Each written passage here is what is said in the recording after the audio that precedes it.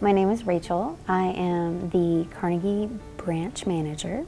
I think that folks don't know the resources that we have.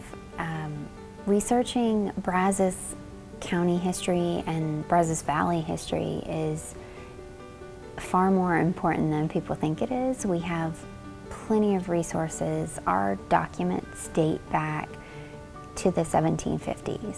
We have here on our holdings some really great treasures. We have from the Walker Estate a very poignant but very important to our history. It's a bill of sale of a young Negro girl, and that is a quote from the actual document from 1858. And one of my favorite things is that you read over it and you get all these goosebumps and these chills, but then you know, having the hindsight of history, that in 1865, the war ends, and the thought of her receiving her freedom when the bill of sale said she will be a slave for life is, I'm actually getting bumps right now.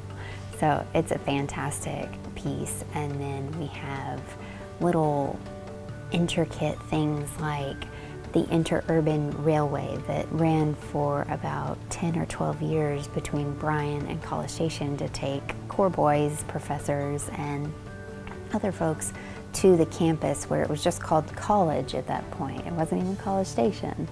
And so it looks like a San Francisco trolley that folks would get on a small deck, not even a station to stop at. They'd get on this small wooden deck and they'd wait for the interurban trolley. And we have tickets that have survived that were found, I believe, at the Cabot House. And so they date pre-1912 or so it's really interesting. And then we have lovely collections of different local history. The one I'm working on intensively right now is the Anna Ludmila G collection, and she is a world-famous ballerina starting from when she was age 13 all the way through the 50s and 60s until she retired here into the 70s.